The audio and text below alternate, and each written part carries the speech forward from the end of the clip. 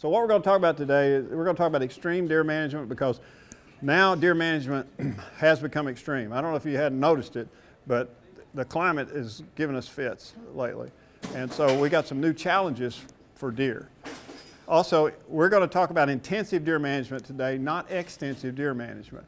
Extensive is what you practice on the 150,000 acres you own or on other people's land. But intensive deer management is what you practice on what y'all have, because we want to intentionally manage so we have more and better deer. What we're going to talk about is landscaping for whitetails, laying out your property so that the deer want to be there and not somewhere else. And also getting them to go across your property and do things the way you want them to do.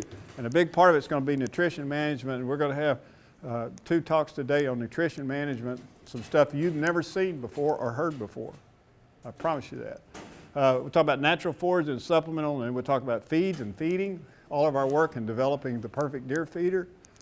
Food plots, we're going to talk about our new stuff with mass trees and our chestnut work, which we're really excited about, minerals, of course, water, and then basically a system that works for you.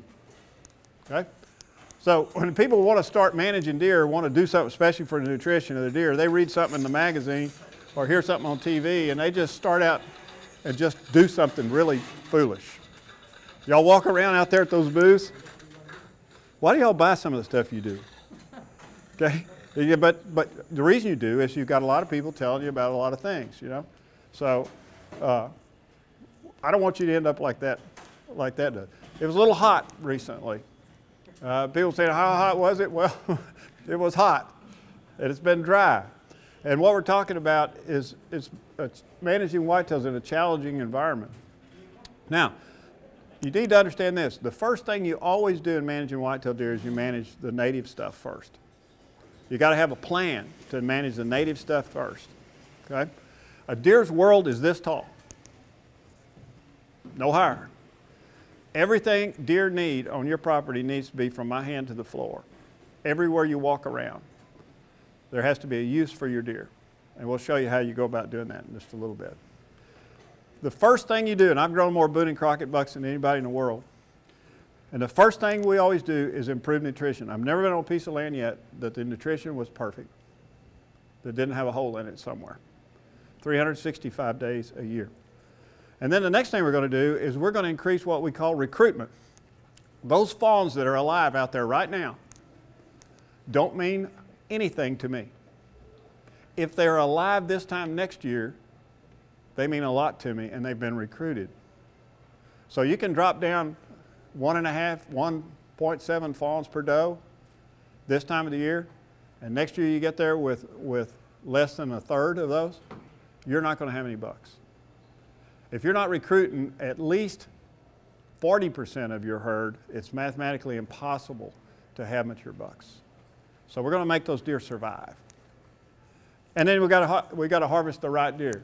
Now, how do you know if you have a problem? Well, if your deer look like death munching on a cracker, if you don't have good recruitment,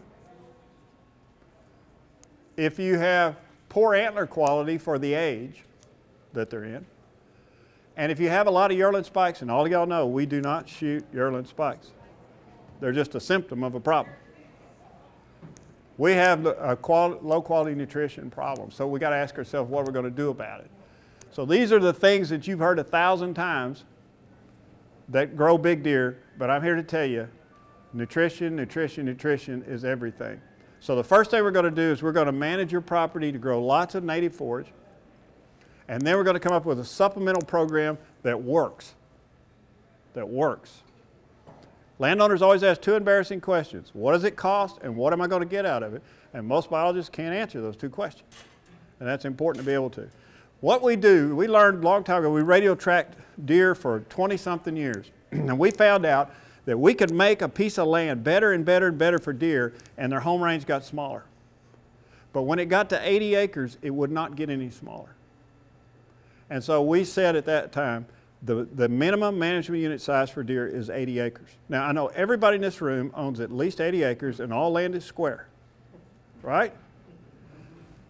What we do is we put an 80-acre grid over the land, and you got Google, you got everybody now, you can get this stuff. And if you just own that much of it, what you do is you go back to each one of these 80-acre grids and you ask yourself, what can I do in each one of those that provides everything my deer need? It has thermal cover, has natural forage, has supplementation, has water. There's got to be water in every one of those, okay, to maximize your deer production. All right, if the answer, well, not, well, see what you can do. The other thing is to look at your neighbor. What is your neighbor doing? And how can we pull those deer or complement what he's got or she's got for their land? So that's thinking in terms of a landscape, okay?